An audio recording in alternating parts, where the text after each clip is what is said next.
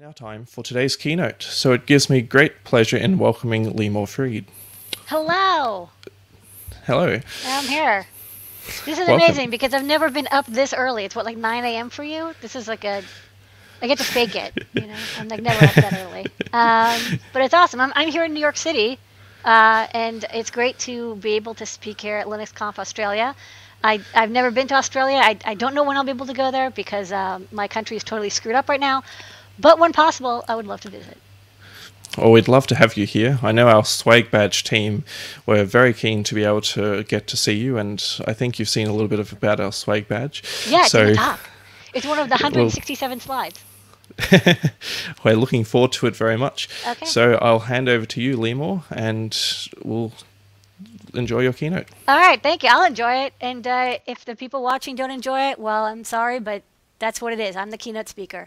So I'm going to tell you a love story today. It's a beautiful love story between this snake, Blinka, which I'm wearing on my shirt, but it's also my first slide.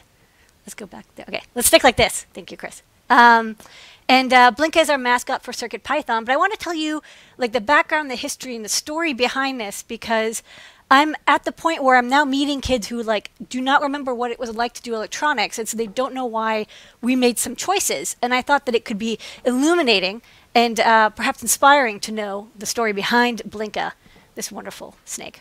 So to start off, so I'm Limor Fried, Lady Ada, and I run this company called Adafruit, and that's me in front of my pick and place machines. I went to school for electronics.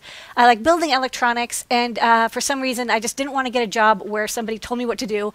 So instead I got a job where I tell myself what to do, and it sucks a lot more. But I get to build cool electronics all day. So, you know, we have 100+ people. We're in New York City. We're a couple blocks from the Prada store and the Apple store. Which is pretty exciting. And we do electronics and making and 3D printing and all sorts of just like fun stuff that we've been kind of doing this for, 15+ years, since 2005, when I started making synthesizers and MP3 players from scratch, to now we make, 4,000 different, we stock 4,000 different products and make about 400. We tend to make microcontrollers, little boards that have LEDs or sensors and buttons, and people can program them. And so this is kind of what got me really excited about electrical engineering. When I went to school, I was actually a computer scientist. I studied software systems and compilers and stuff. And I thought like, wow, like electrical engineering totally sucks because all you do is make stereo systems. But then I got interested in microcontrollers, and I'll show you the microcontroller that I learned on.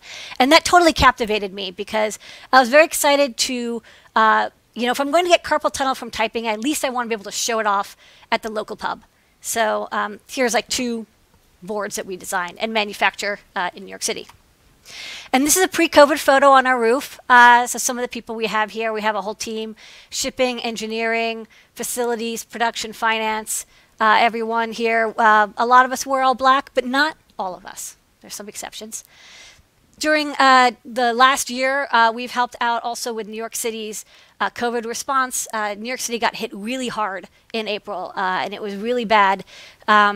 We couldn't get face shields, for example, for medical professionals.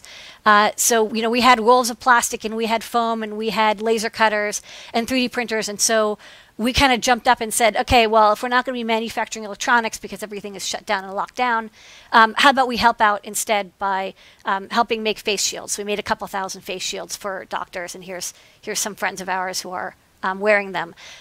We also are working and have worked and are still working with folks making open source ventilators using the software and hardware that we've designed because it's easy to use, it's well documented, and they can quickly integrate it, getting these DIY ventilators and sensor systems for ventilators. And also now, what's interesting is a lot of people are using our sensors to do air quality and air movement studies because ventilation is really important. How open do the windows have to be to make sure that you're getting full air circulation, but not so open that everyone's freezing cold and you have to blast the heat and use a ton of energy? So using airflow sensors and CO2 sensors is part of that as well. And there's our factory, which is kind of cool. We're not the whole thing. We don't have the whole thing. We share it with a bunch of other companies as well. including a Starbucks in the basement, which at the time was like super deadly because like I would have a coffee like every day. Okay, so let's actually get started with the talk itself. So I'm going to start in the beginning of what it was like to build electronics, because we have to like go full circle from what it used to be, which was actually really awesome, to like this really murky period to now, which is again really awesome. So computers used to come with like these parallel ports on the back, these really big DB25 pin things that were designed for printers or scanners. And you can actually, I looked around. So on Newegg, you can't buy computers with these, but you know, are still sellers of motherboards that have parallel ports on them. And there's still parallel port drivers in Linux and Windows. And it was really cool because you had 8 pins, general purpose input or output, and you had a couple of like, you know, busy and ACK and whatever pins. You could tell the paper end, this is for printing. You know, it was basically a printer port. But you could really abuse the heck out of this thing because you basically had a direct line to pins that would go high and low. So for example, you can still to this day buy these CNC controllers. So these are for like DIY, like kind of like 3D printers, but they cut material away. CNC lathes, CNC mills, CNC drawing machines. They're actually, people still use parallel ports because there's actually, and here's an example of a build. You know, I found this photo on Flickr, and it's, you can sort of see in the bottom right here, this is the parallel port converter, and then it's plugged into this board, and then these are like motor drivers, which are massive motor chips, and this would be your CNC machine. And this is from the manual for the software. I just thought this clip art was just so awesome. I had to share it with you. But basically, you know, on the bottom left here, you'd have a computer, and then you have the power and data lines. It only shows 4 wires here, but it's really the whole parallel port. And then you would run the software on the computer, and the software would run on Windows 3.1 pretty much, was kind of the only thing, although there were some Linux CAM softwares written eventually. And it would literally just say, okay, to move the stepper forward, toggle the pin once for every step, and the stepper would move. Super cool. Loved it. This is, you know, the parallel port assignment, depending on, you know, what hardware you would plug in. You would align the pin number for the parallel port to your printer axis. So here you've got like X and Y and Z and all sorts of good stuff. So this was a software called Mac 3, which, again, you can still buy it, although I don't think a lot of people use it. But yeah, if you look for a parallel port motherboard on Newegg, all you get are these like adapters. Like they don't sell computers with parallel ports really anymore. It's quite rare to get. Although if you're looking for just that, you probably would. But like my modern computer, it doesn't have one. Why? Because we got USB instead. And I don't blame them, right? I mean, like on one hand, this was like an idyllic time of like innocence when we had parallel ports and we would just plug whatever the hell we wanted into them. But it does limit you. You couldn't have more complicated protocols. There were speed reasons. You could only have one parallel port, whereas now I think my computer has like 18,000 USB ports. So, you know, we had USB and sort of that. Eventually, those parallel ports started disappearing. So that was, I think, you know, basically like 2000, up to the year 2000. So 2001, 2002, about till then, people were still doing parallel port stuff. And then around 2005-ish or so, around 2002 or 3-ish or so, this microcontroller chip came out. And this is the 16F84. And in my opinion, this chip is as important as like the 68,000 or something Motorola chip. I mean, those are important chips too, don't get me wrong, or the 386. But this chip was really cool. Now, it only had, you know, 1,024 words of program memory, so basically a kilobyte of memory, 68 bytes of RAM. You only had 35 instructions to learn. You would code this in assembly, right? There, at the time, you weren't even coding it in C, although people did write compilers later for it. But what was cool about it was the enhanced, look, it's enhanced, flash microcontroller. Okay, why? Because up till that point, all microcontrollers that you would get, like little devices that could toggle pins up and down, like those parallel ports, but you would program, came with a EEPROM memory like this, with a glass or a crystal window in it, and this is a big ceramic chip. And these would cost like $20 or so, $10, $20. And you would have to use a UV eraser. And I actually still have, I think, somewhere my UV eraser. This is a very fancy one. I like how it has a pull-out drawer and everything. But the most important thing to note about this UV eraser is the erase time. Okay, that's in minutes, not seconds. You'd be waiting 10, 20 minutes sometimes to erase your flash. And here's the thing, if you pulled your flash out too early from the eraser, not all of the bits would be erased. And so when you tried to reprogram it, it would fail on verification. And then you'd have to erase it again. So you just like lost twice as much time. Tragic. But the nice thing about this, the PIC 16F84 shown here on the first microcontroller board I used, was that it did not have that glass window. Why? Or crystal window? Because you could actually program it in situ. It would erase itself like instantaneously in a second or two. And so you could, amazing, program it and then reprogram it within like a minute or two. Like you just have to recompile it and then, you know, connect whatever program or dongle you had and you could program it again. So this is amazing.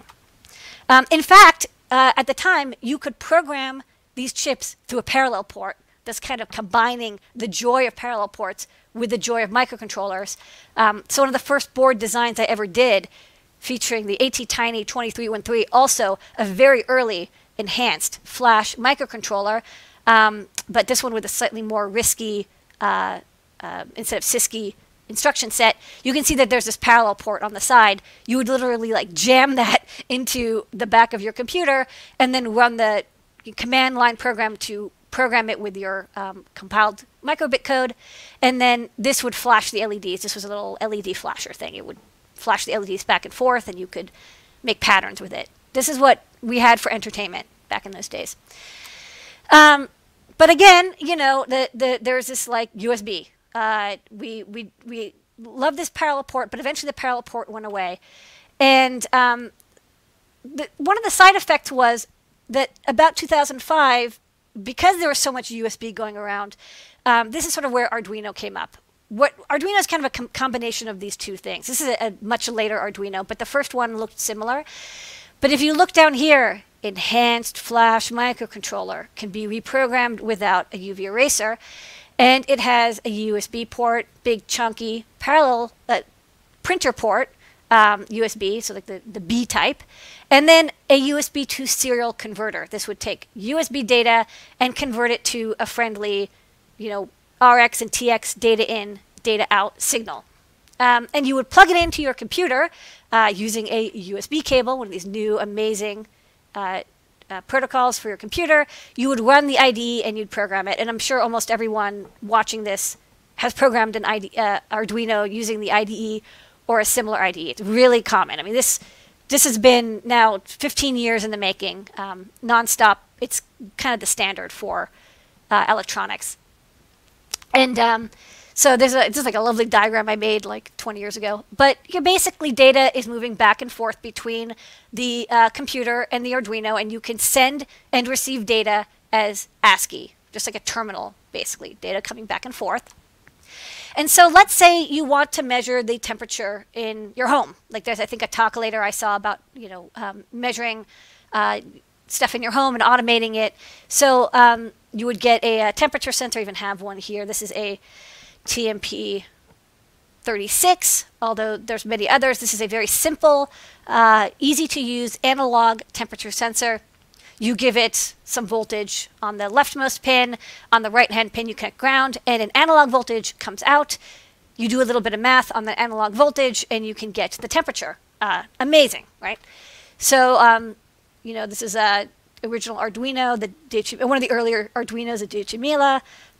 You wire it up. There's an analog input, and then you would open up the IDE. Right? This is special software that was written in Java that would run on Mac, Windows, or Linux. This is the code you would put in. It's C code with some macros called Arduino Ease. In my opinion, it's basically just C with some macro help. And you can see in the setup, I don't know, maybe the text is a little small, but you set up your serial port, you do an analog read, you multiply the voltage around just to get it into, like, you know, the right format, convert it to centigrade, and then you print it out to the serial port. So, and then if you open up the serial port with the terminal software, Minicom works, Z-term works, whatever you want really would work.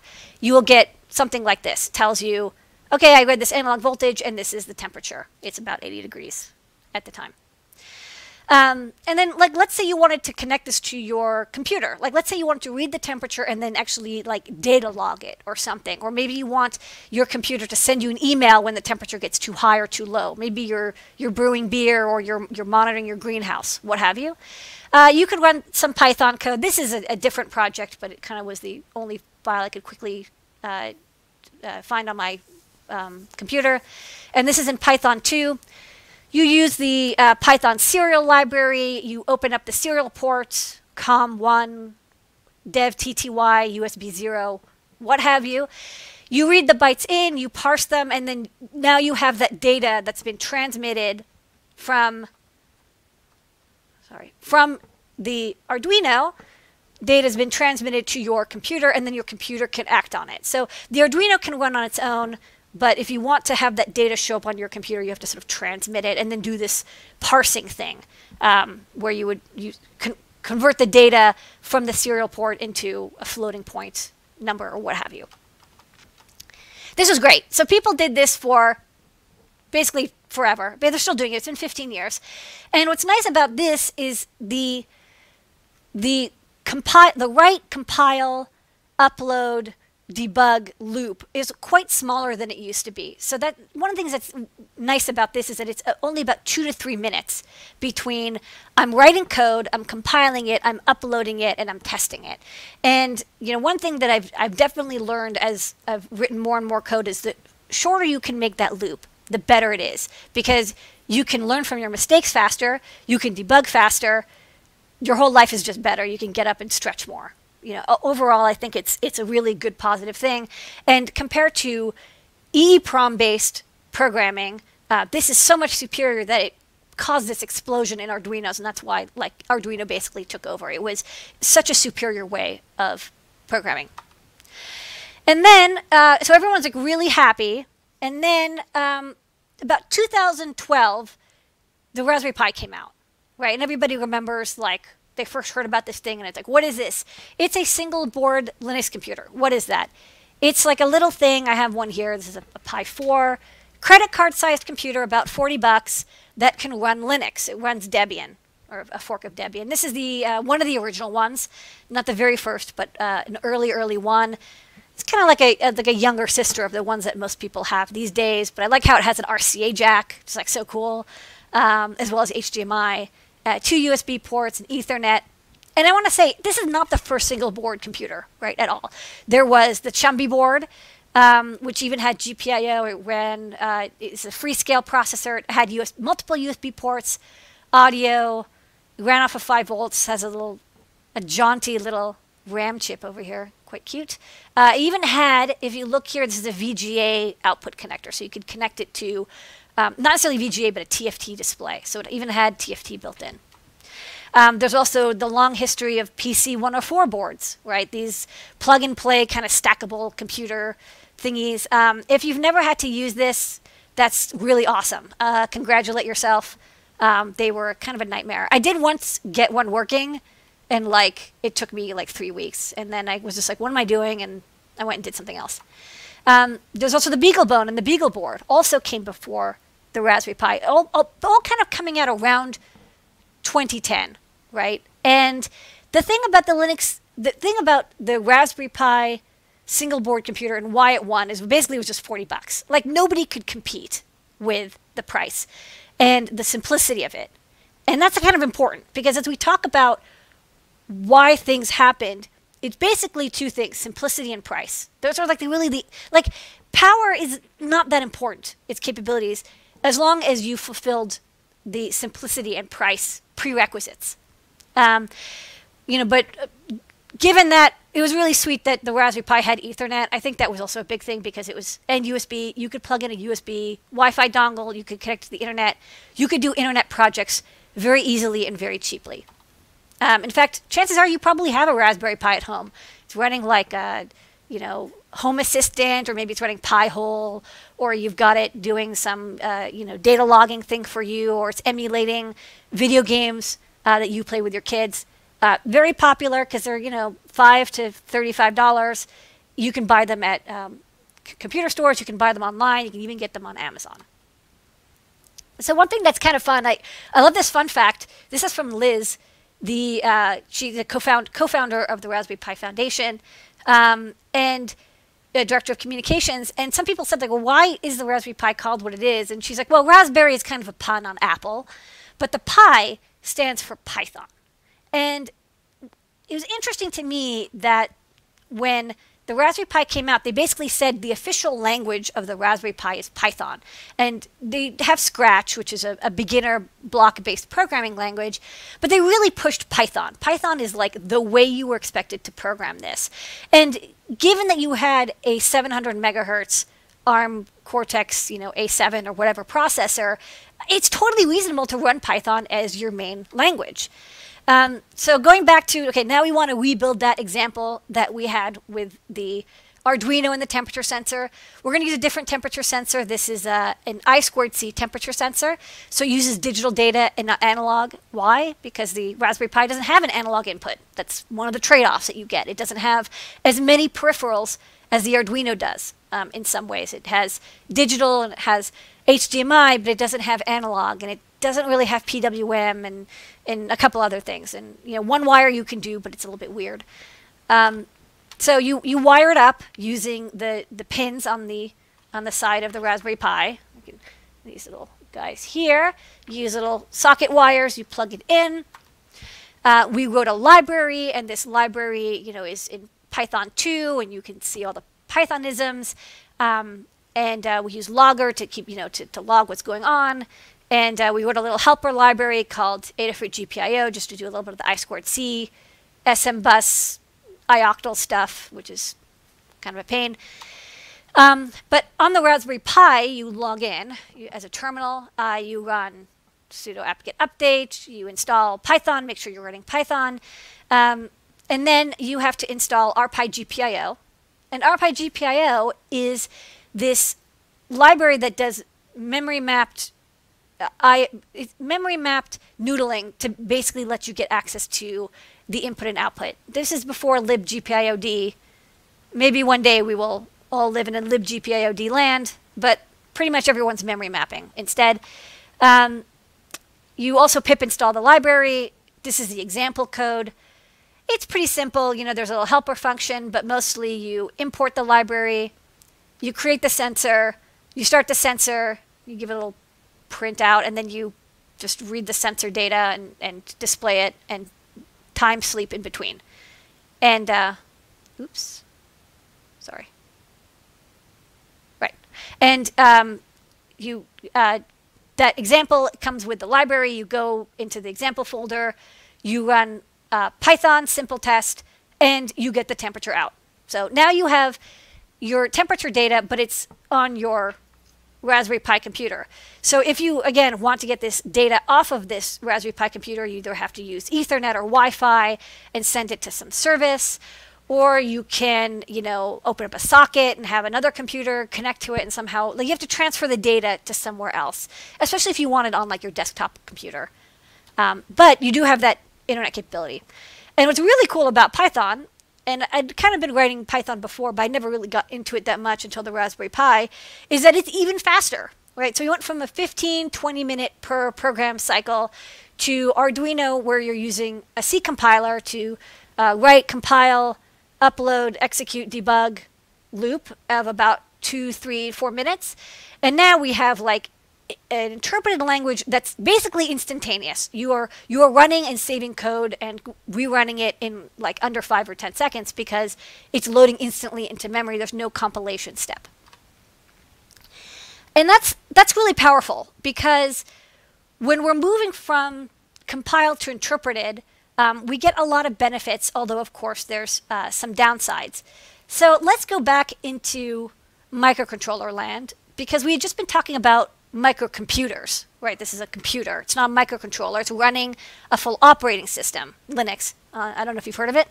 And, you're doing things in the file system, and you're installing software, and you're running pip, and you've got a shell and all that good stuff. But when we're talking about, microcontrollers, like, say this Pico, it does not run an operating system, right? When you compile to this, your code is running directly on the bare metal, which is kind of cool because you have full control over the chip, but it also means you have to take care of the whole chip on your own. Anyways, as about the same time that the Raspberry Pi was coming out, folks were saying like, well, the Arduino is cool, but like this is like 700 megahertz and it runs like software really fast, and that's kind of cool. I can do a lot more things with it. And Arduino had come out with the Due. And the Due, personally, I'm not a huge fan of the Due because it had some weird bugs in it that drove me a little crazy.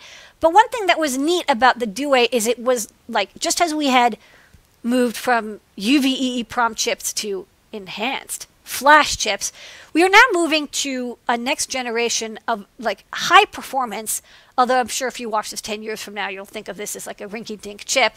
At the time, this was, and still is, a fairly high performance chip.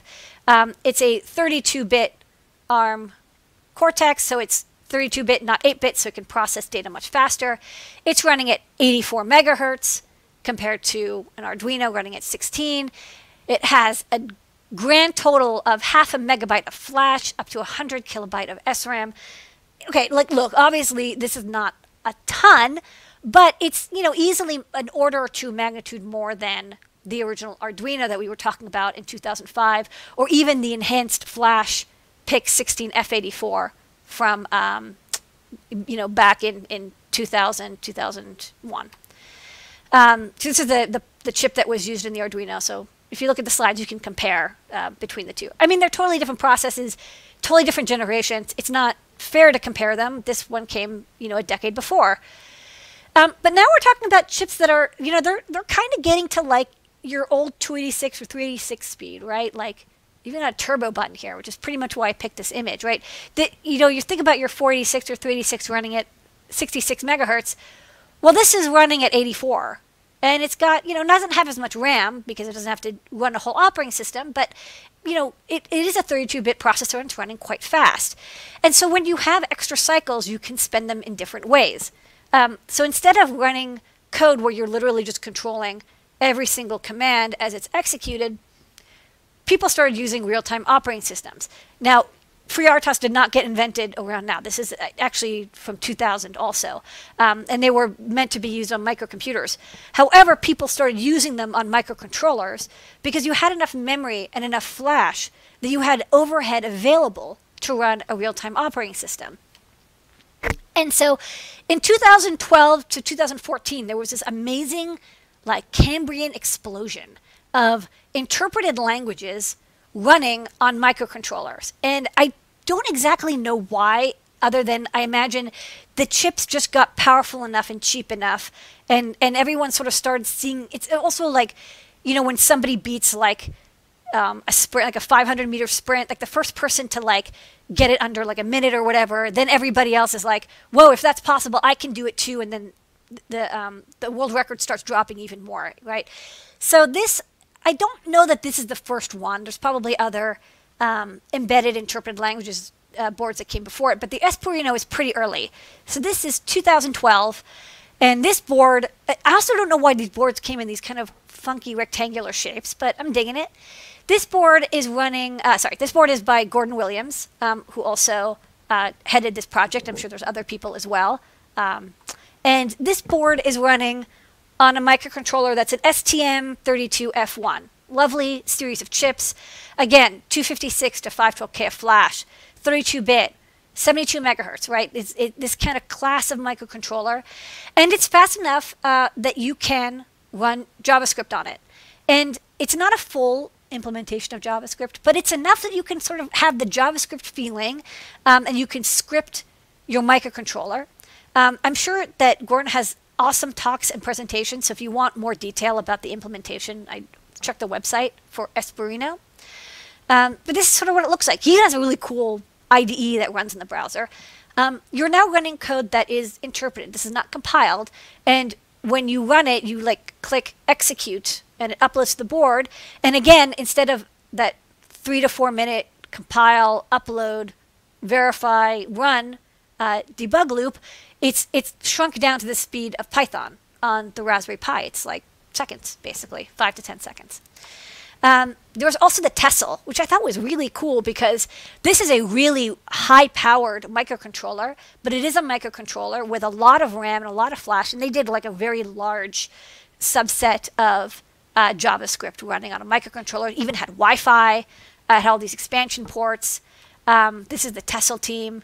Just love the exuberant positivity of this team. They're smiling so wide. They love their hardware so much.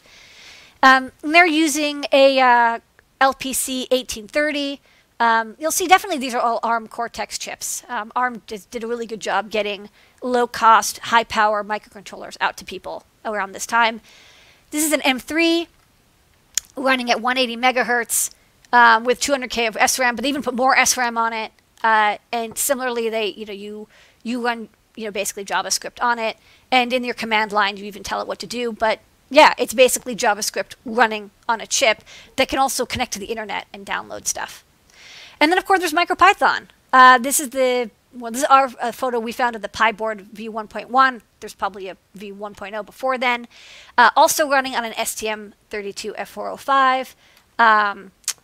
This is by Damien George, who has been doing so much with MicroPython and recently completed the Pico port for MicroPython. Congratulations on that release this week. But he sort of looked at these JavaScript boards, I'm assuming, and said, I want to do the same thing for Python. And the cool thing is he didn't know that it wasn't possible. So he did it, and it turns out it was possible. A miniaturized version of Python 3 running on a microcontroller.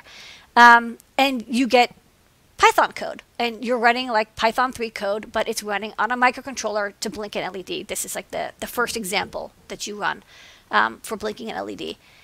And it really kicked off because, and I'm not saying that people don't run Espruino or even Tessel, those are still alive, but again, it was the price and the simplicity of it that I think made MicroPython really branch out and cover the world. Because when they did a Kickstarter, I think a year or two after the Pi board came out, or maybe a year afterwards, they went and the Kickstarter was to port it to the ESP8266, a basically $1 to $2 Wi-Fi enabled microcontroller that's a Tensilica chip, and again, just fast enough and just barely good enough to run MicroPython. And this was like a huge success, and we promoted it and we did some tutorials for it, and it was awesome. In fact, if you look, you probably have this badge, which is running the next generation, the ESP32, the next generation chip, and it's also running MicroPython on this Wi-Fi enabled microcontroller, all on your badge, which is like super neat. It even has 2 screens. Why 2 screens? I don't know, but why not, right? And you can program it from the command line. You can, get files from Wi-Fi and save them to the file system. It's like people have done such cool stuff with this because it's so easy. It's so fast to get started and going because of that very short iteration loop of, you don't compile, you don't upload, you just write and execute, write and execute. Okay, so let's talk about business and disruption and having fun, because I think that this is something that engineers, they know it, but they don't realize it. And if you go to business school, you get an MBA or something, you're going to read Clayton Christensen's book, The Innovator's Dilemma. And it's actually kind of a funny book. It's a good book overall, but it's really funny because it's about hard drives. And they talk about like these massive hard drives, but they end before SSD or flash memory comes up. So like they don't even realize that the innovator's dilemma is going to be like innovated like 15 times over by the time you read it. But anyways, you should read it because it is a good book.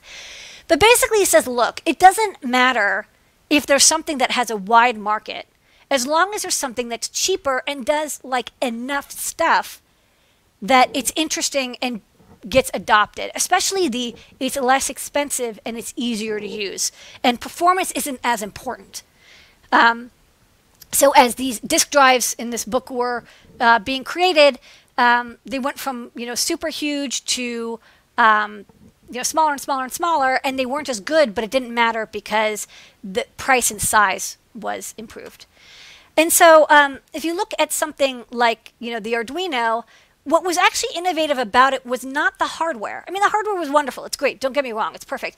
But the thing is that how easy it was to use comparatively. You've got this IDE and you open it up and you can pretty much just get started writing immediately. So if you want to make like these cool LED goggles, for example, we have an Arduino kit for it. This is something that would be really hard to do without Arduino because it's something that cosplayers or beginners want to do. They don't want to have an engineering degree. They just want to get started. Or this LED tiara, like that's actually kind of a popular project. A lot of kids want to build their own LED glowing tiara. They do not want to go to school and study like stacks and heaps and compiler design and the Dragon book and all that stuff. They just want to get into having fun, right? And that's the thing. It's about having fun with electronics. And before there was Arduino, right, the Arduino was very disruptive because beforehand it was just like a yak shaving nightmare. And it still is, right? So, if you're wanting to write code on the raw Atmel chip that's on the Arduino, you download Atmel Studio and it's in VS Code. Don't get me wrong, it's wonderful. There's just too many damn buttons and there's too many file menus and there's like so many tabs. Even I don't like using it. And also it's not even available for Linux, even if you wanted to. It's only for Windows. And then let's say you want to change chips. You want to now run something on a MSP 430. Okay, well, you're going to have to go into a totally different IDE, Code Composer Studio, for the official way of programming it from TI. NXP, they also have their own IDE. Like, thankfully, they have them available for all operating systems, but it just means that you're suffering in 3 different operating systems. I don't know if that's a really better way of doing it. And of course, you can always use Eclipse. And now there's Platform.io, and these are all good too, but they are still, I would not call them super fun. They're very powerful, but I wouldn't call this fun. Like you're happy when you're done, but you're not like enjoying the process. And I say that as someone who writes like 5 to 10 hours of code a day. This is fun, right? Like Apple Basic is fun. You're just getting in there and you're just like doing it. And people start, they say like, well, back in the day, computers were like kids were able to program, computers and all they had was schematics and you had to do assembly and peek and poke. And I'm like, yeah, but they didn't have to deal with Eclipse, right? And if you take that away, then maybe it is easier. Maybe it's the tool chain. Maybe it's the tool system, not the actual programming that's complicated. So this is a sort of a blurb from a Paul Graham essay from 2001, and I can't remember the name of it off the top of my head, but maybe you can Google for the first sentence and you'll find it. And I read this in 2001, right when I was graduating from school, and it's an article about Lisp. And he said the reason that his company was successful was because they wrote their entire application in Lisp, or Lisp variant, and not in whatever C or C++ language that other people were writing web code in. And he said the reason is that we chose the highest level language possible. And he says, obviously we don't write computers, machine code. We don't write software for computers in machine code. Although at the time, people were writing assembler for microcontrollers because that 16F84 basically didn't come with a compiler or a free compiler to start. And he says you should always, if there's no other comparison, of course he goes into like performance and APIs and whatever, but all things being equal, pick the highest level language you can. And why? Because if you look at like the studies of like, this one is a compiled studies of how long it takes to solve a string parsing problem. You see here Perl and Python are at the top, C++, Java, and C are at the bottom. And it's not necessarily the code, it's not the language itself, right? There's nothing, like they all have for loops and if statements and all that good stuff. And you print strings and you have to format them. It's that the number of lines of code you write are smaller. The smaller the amount of code and the faster your development loop, I believe those are the core elements to making it easy to code. Because the number of lines you're coding is about the same per hour. And what I really like about MicroPython and CircuitPython, which we'll talk about, is that there's no tool chain at all. It just deletes the tool chain completely. Once you've installed CircuitPython or MicroPython, You edit a code.py file, for example, here. And then if you have images or audio, like in this project, I have a little thing that goes on the internet and finds out how many GitHub stars we have, displays the image, and plays a coin sound every time we get a new star. So please star our repos. It all lives on the disk drive. A little bit reminiscent for me of ResEdit, for those who liked ResEdit hacking when they were kids.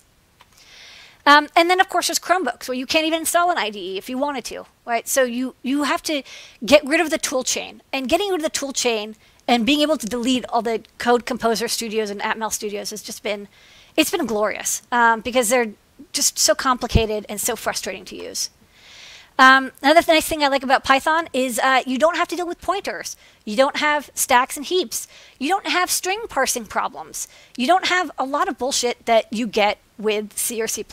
Again, I write 5 to 10 hours of C++ a day, so I know this. I use this application. I write this kind of code. I still hate it, even if it's efficient. It's so scary to write compared to Python, where if you divide by 0, you don't get a hard fault and your entire microcontroller just stops working. Instead, you get a Python interpreter that tells you, hey, on this line, dear sir, you made a mistake. Please fix. The only thing I would like is that instead of white space, I wish there was brackets. I'm going to bring this up at the next Python Software Foundation meeting, and hopefully I can convince them to get rid of white space and use brackets and semicolons instead. Okay, so how does CircuitPython fit into this? And in case you're wondering, like, what the hell does this have to do with Linux? We're getting there. So around, let's see, I think 2015, I think, is when the microbit came out, Arduino killer. But what I really liked, it wasn't Arduino shaped, thank God. Right? They actually kind of went in a totally different direction. The idea was low-cost microcontroller for kids, the cheapest possible thing to get people started with programming, that had like these LEDs on the front and buttons. And chances are, again, you have one of these because like everyone seems to have one of these. And this is on the back. And the reason that this was, to me, really amazing and inspiring is that chip on the back, this one right here. So this chip, the NRF51 822, I was familiar with this chip. This chip totally sucks. What do I mean? It is a 32-bit ARM Cortex chip, but compared to the chips that were being used for MicroPython, because this came up a little bit after MicroPython and Espruino and the Tessel. If you remember, those were like running at 72 megahertz, and they had 200K of RAM, and they were just like these massive chips. And this one was like really dinky by comparison. Even at the most expensive variant, you only got 32K of RAM. And that's like not very much. I mean, it is compared to like 16F84 with like 68 bytes of RAM, but it's still not very much, especially if you want to do Bluetooth stuff as well. And so that was really interesting to me because it was almost the same specifications as the SAMD21 chip. And you're like, okay, well, I'm not even, like, you're like, why even keep track of what these chips are? The reason that this chip is interesting, it was used in the latest Arduino that had just come out. And this Arduino, which looks like the original Arduino Uno, it was running. This was their kind of the next generation. It was the first ARM core, 32-bit microcontroller-based Arduino. And I was like, oh my God, it is technically possible that we could get MicroPython to run on this. The only reason that I didn't end up going with Espruino or JavaScript is because MicroPython was kind of the first thing to prove that it could run on something this underpowered compared to what the Tessel was running, for example. Because I looked at that and I was like, oh, well, it's obvious that you can run JavaScript on a microcontroller, but what you're talking about there is a $99 board. I liked something that was more closer, again, to $30. So this is where Scott comes in. This is a photo of Scott with Blinka, the mascot. We made a gigantic puppet. We know there's a woman in New York who works on the Muppet show. Well, she's not. We can't say that. She works on a common puppeteering show that folks are familiar with, and we hired her to make a puppet. It's not a Muppet because that's trademarked. So we sent him an email because we'd seen him on the show and tell, and he was working with this chip a lot. And he started a hardware company and then realized he didn't really want to do that anymore. And so we emailed him and we said, hey, we have this idea. Right? And he's like, okay, what do you want to do? And he basically said, look, can you just like port MicroPython to this new chip that the Arduino is using? And why? Because if you have people, well, let me go back. If you have people who have these Arduinos already, it's going to be a lot easier to overcome that activation energy and get them to use CircuitPython or MicroPython because they already have something that's Arduino. It's not as scary, right? Whereas a lot of these boards, the ESP later, this is a much later photo, but when this first came out, the Tessel and Espruino and Pi board, you had to have specialized hardware to do it, whereas now it was more generic. So we actually started making hardware that could run MicroPython, and it was, you could use Arduino or MicroPython, and it can go back and forth, which is kind of cool. And we started writing libraries. This is code that would let you use hardware. And this is actually when I had a big change of heart, because basically I looked at our GitHub repo, and I took a screenshot today, 1,500 repositories, but it was still like over 1,000 at the time. And I was like, oh my God, I can't have so many repositories. I have to be careful here because I have 400, 500 Arduino libraries. This is the Arduino library listing, and it says 476 results for Adafruit. And I was starting to have, 3 libraries per this temperature sensor that I talked about. I'd have one for Arduino. I had one for Python, which was for the Raspberry Pi we mentioned, that would run in the command line. And I would have one for MicroPython or CircuitPython. And I really, really did not want to have that 450 turn into an additional 450 and then another 450 because my inbox is already a toxic wasteland. And we had already written about 30 libraries of our most popular boards for Python. That's the Raspberry Pi, Python 2, 2.7. And I realized I really wanted to combine at least the Python and MicroPython together. And by the time we kind of got to this point, it was like a year or two later, Scott really wanted to have a unified interface and kind of came up with, these are not like the hard and fast rules. Rules are meant to be broken. But we wanted to use mass storage for file management because using a command line tool was actually too complicated for some people. And another thing is that if you had a Chromebook, you might not be able to install command line tools at all. So mass storage is kind of the only universal interface for USB that every computer runs. Even serial ports aren't always easy to open on a Chromebook. We wanted to have a consistent API across all ports. So any board that had CircuitPython, MicroPython, that code would always run on each one. And we wanted to make sure that it was a pure subset of CPython, even if that meant that it was simpler and slower. And that was so that we could have code that runs on Raspberry Pi or microcontrollers, the same driver code. And this is when we actually decided to split the fork, because this is something that we felt really strongly about, because I did not want to maintain another 1,000 libraries. And MicroPython folks were like, well, this is, we have our own direction. And so we said, okay, how about we fork it, we rename ourselves to CircuitPython. It's the same underlying Python code underneath, but that API level is going to be a little bit different, because these were really important to us. So for example, time. What time is it? I have about 15 minutes.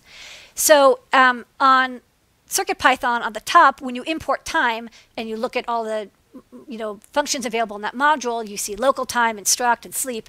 And then if I go down to my computer and I run Python 3 and I import time and do the same thing, you'll see I have more stuff. I have process time. I have time zones. I have ASCII time, alt zone.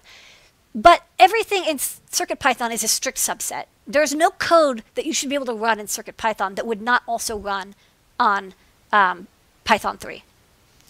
And that was really a good idea, because by this point, there was like a lot of Raspberry Pi computers, because Raspberry Pi kept coming out with new ones. And this is like, even this is 2018, it's even worse now, right? It's not worse, better.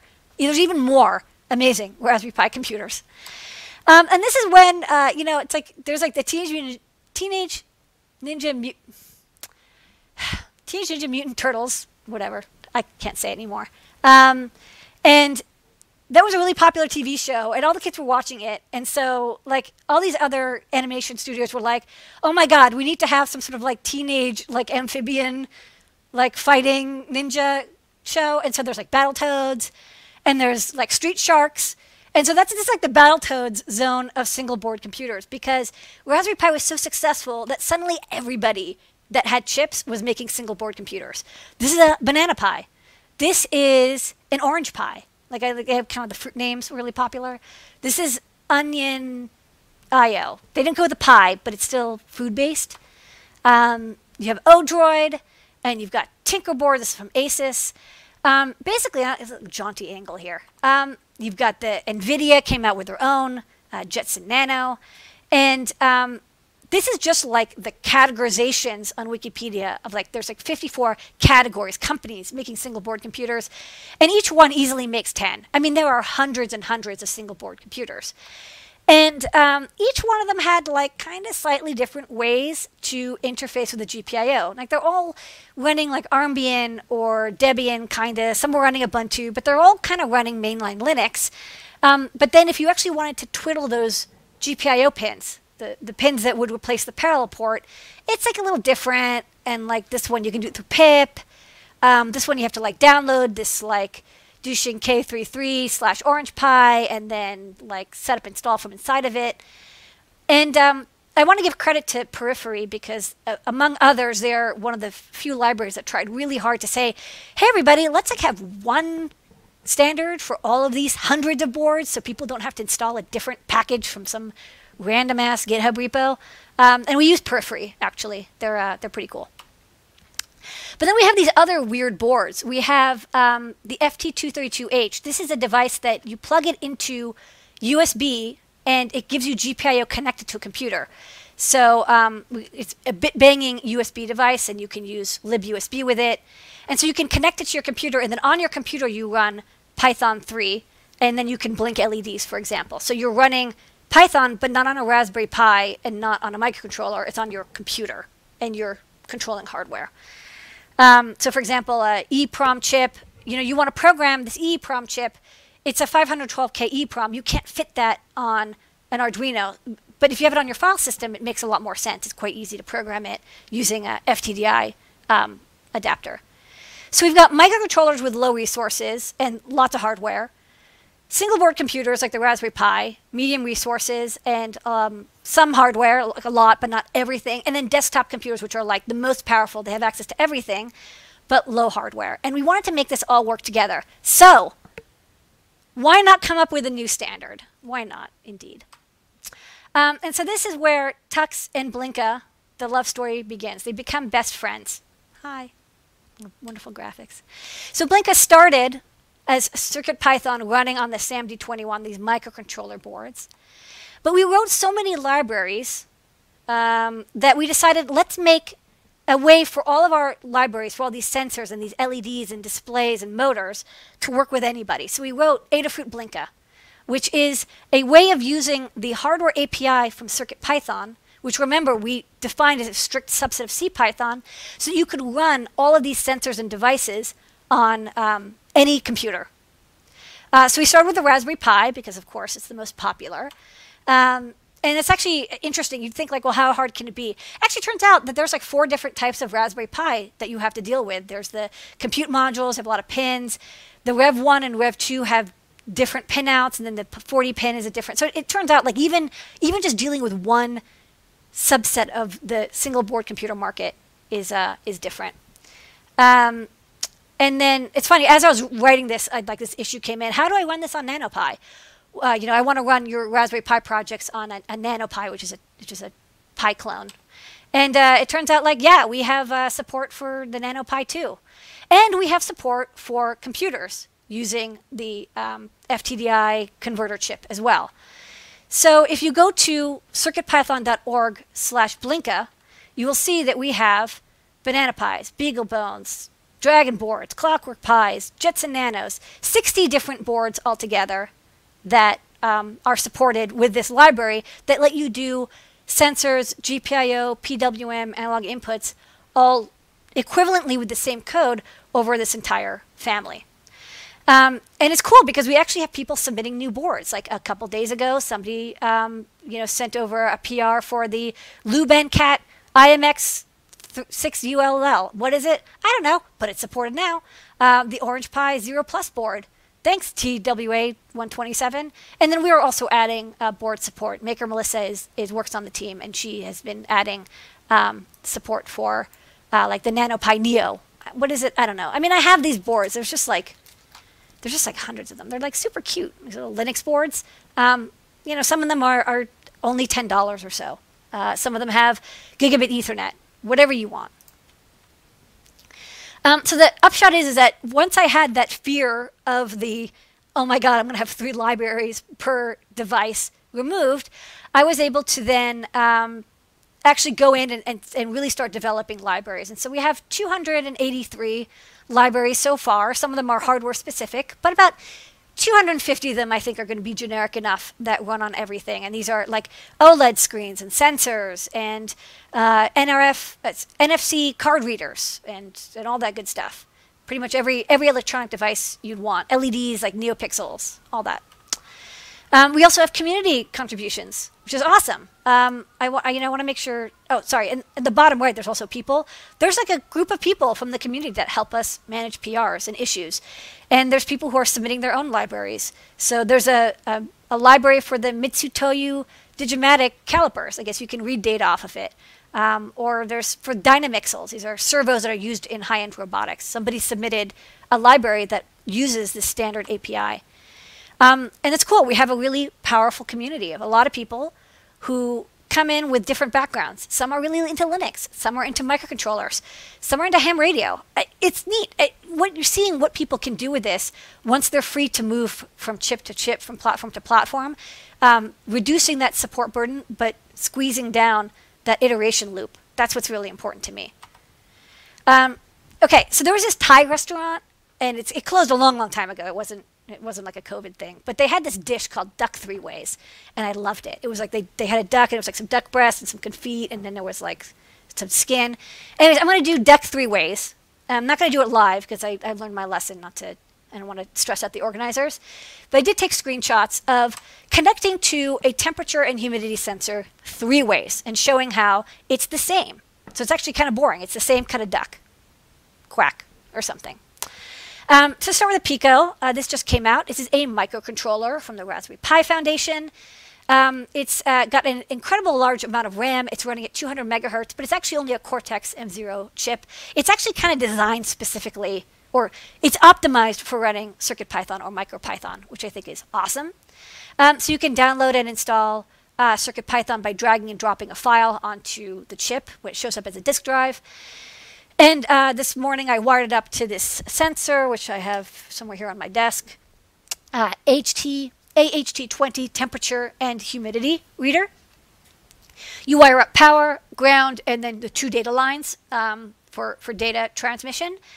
Again, as CircuitPython, it shows up like a disk drive. On the disk drive, I drag over AHT 0.py, the library file, which defines how you read data over I2C and turn that into temperature readings and humidity readings.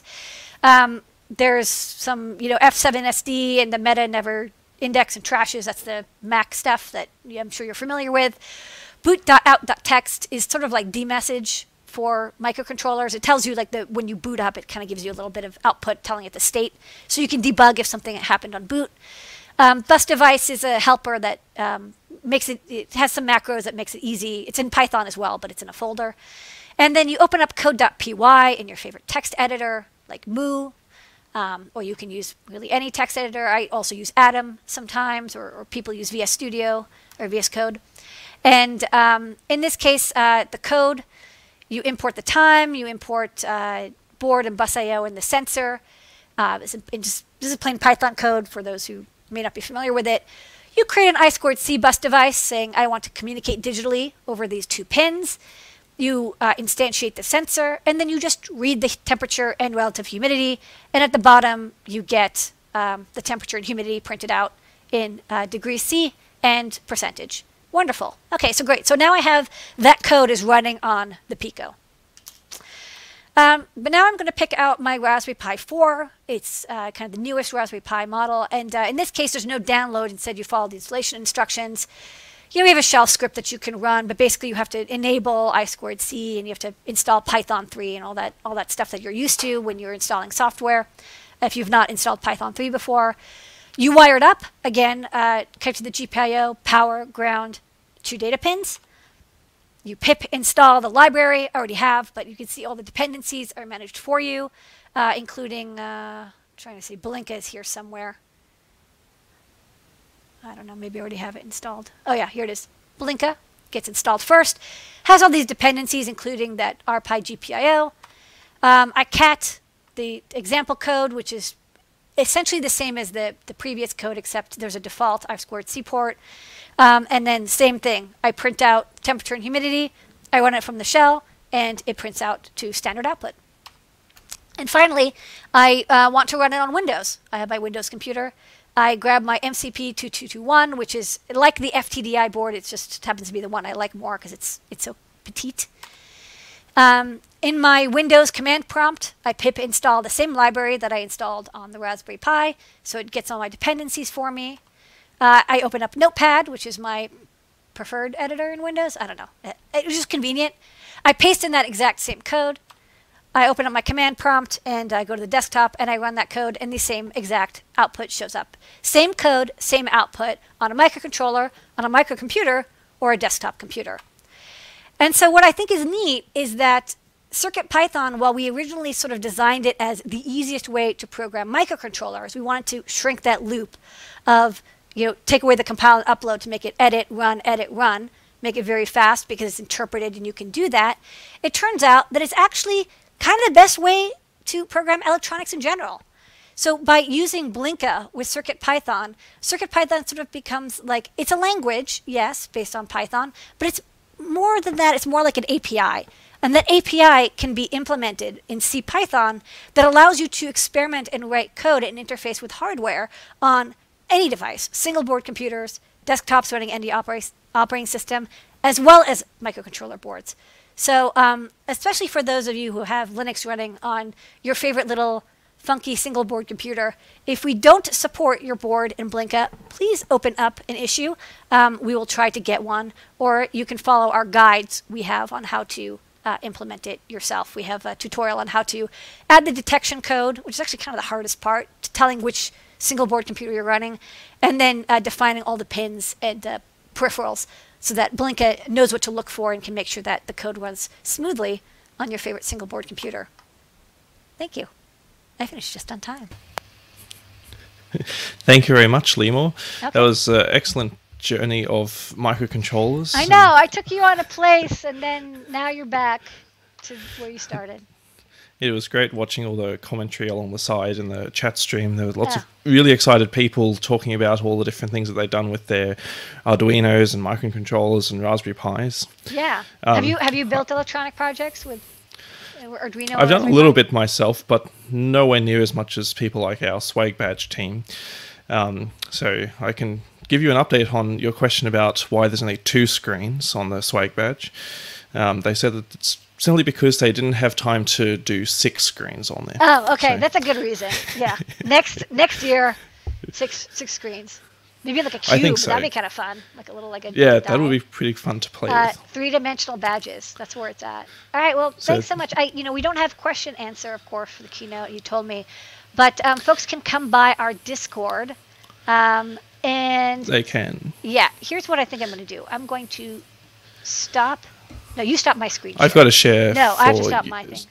Wow, that's exciting. I'm going to share this window. Okay. So if you could pop up the thing.